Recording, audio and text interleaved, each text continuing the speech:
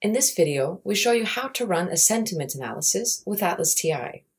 Select Search and Code from the main Code menu, and from there, Sentiment Analysis. Select Documents or Document Groups, and click on Continue. ATLAS.ti suggests names for codes for each sentiment. These can be adjusted.